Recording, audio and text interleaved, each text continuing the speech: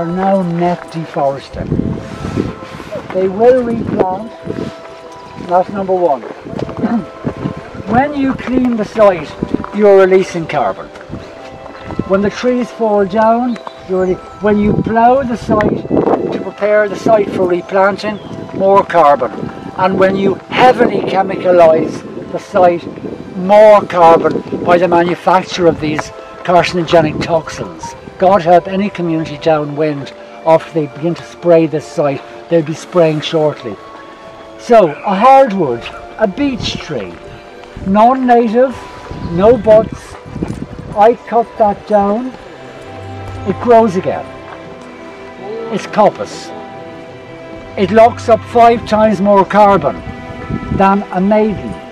The regrowth on a coppice stool is 5 times more effective at carbon sequestration. Every 17 years I clean the stool, it grows again. You can't do that with a Sitka spruce. But if I have a plan, if I'm making furniture, baskets, if I'm locking up the carbon, then that's the value of hardwood. Whereas softwood goes to toilet paper or pallets. Do you understand the difference there, David? One, the basket maker is a special type. He's always locking up using the sally, locking up carbon.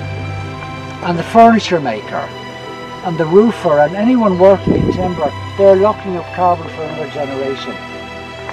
But there's also, again back to Laudato Si, why has the Pope condemned plantation forestry? Because he says it exterminates local biodiversity, and hence every so often loads and loads and loads of areas. This is a small area, like in Derry Brine you've got 3,000 and 4,000 acre clear fells, entire mountain clear fells. So there's no continuous forest cover here, and that's a great pity.